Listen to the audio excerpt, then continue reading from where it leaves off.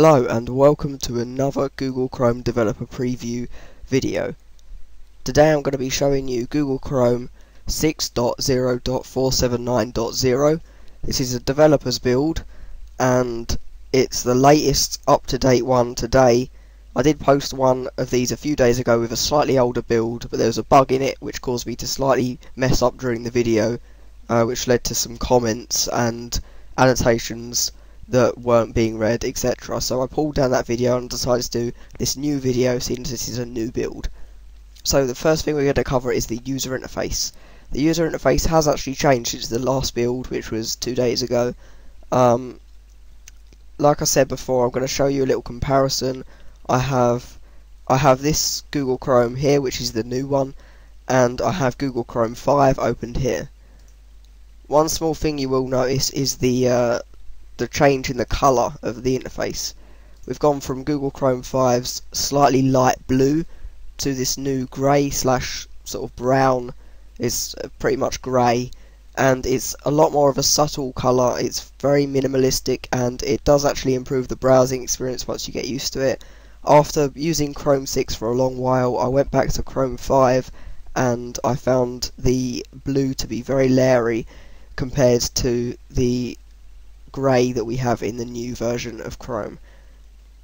One thing you probably will not notice, but they're trying to be as small as possible with the user interface here, and they have shaved a few pixels off the bottom of the bookmark bar. You probably cannot tell, but there is a tiny little bit of extra space for you to browse on now.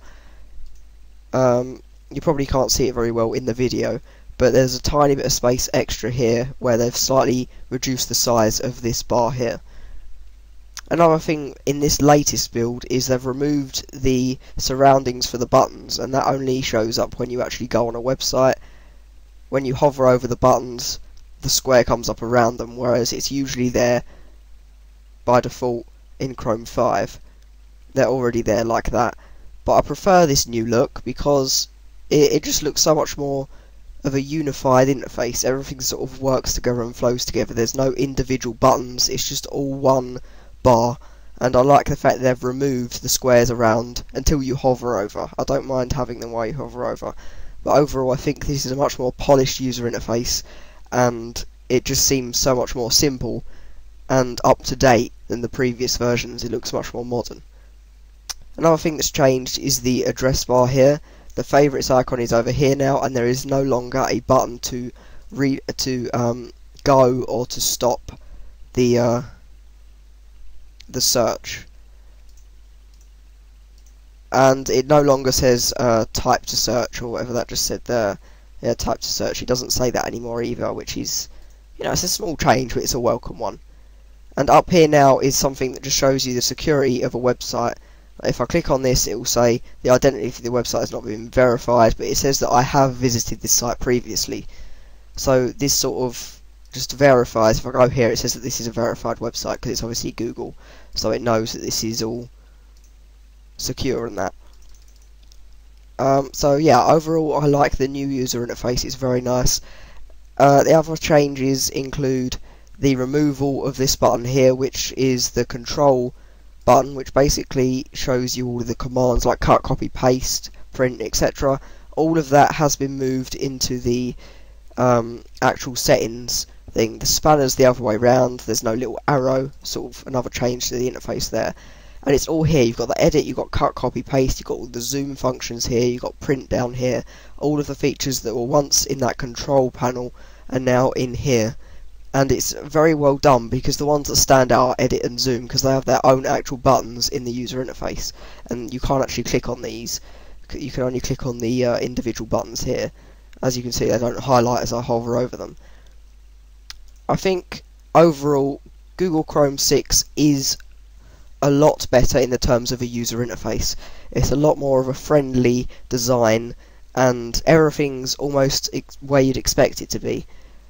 I still think that a minimalistic browsing experience is a good browsing experience.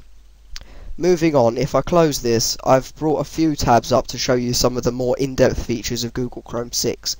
There is a native PDF reader integrated into the browser, so you no longer have to install the Acrobat PDF reader anymore.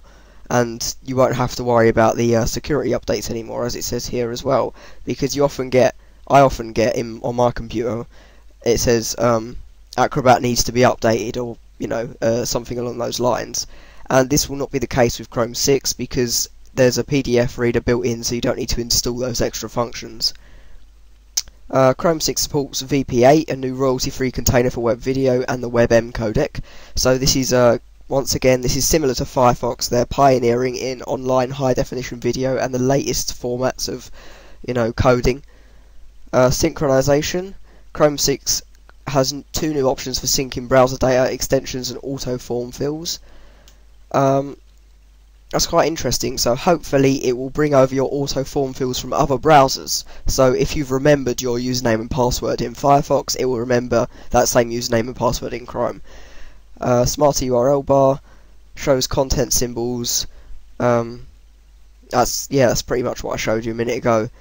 And there's a rumour that there's going to be graphics acceleration as in Internet Explorer 9. They're working on that in IE 9, and hopefully it's going to be integrated into Google Chrome 6. There are various levels of support for HTML5 and all of those other codecs and such in 6 so far, but there's been no graphics acceleration, and it could be integrated into a future build.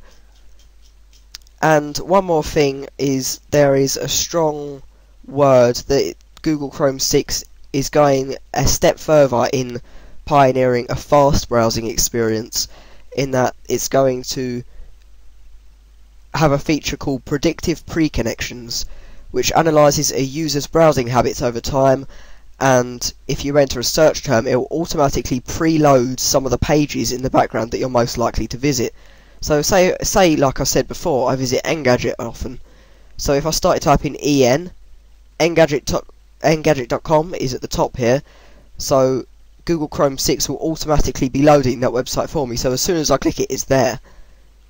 This is not officially announced by Google, I do not believe, but there is a strong rumour on the internet that it's going to be the case, which is sort of interesting because this is similar to, the cache of a web browser or the cookies, etc. So it's quite interesting because it usually caches it locally. So if I've been on Engadget now, there'll be sort of like copies of certain bits of Engadget stored on my computer, so that it's quicker when I come back to Engadget to load the web page, so it doesn't have to load it all again. So if this feature is integrated, it will make it even faster, which is very, very interesting. So that concludes my review of the latest build of Google Chrome 6, 6.0.479.0. Overall, this is a massive improvement over Chrome 5, and it is definitely a lot faster. There are not even that many bugs in this build of the browser, which I'm very pleased about. So I'll be looking forward to a stable release of Chrome 6, hopefully sometime later in the year. Stay tuned for future videos on other browsers and more in the Browser War series.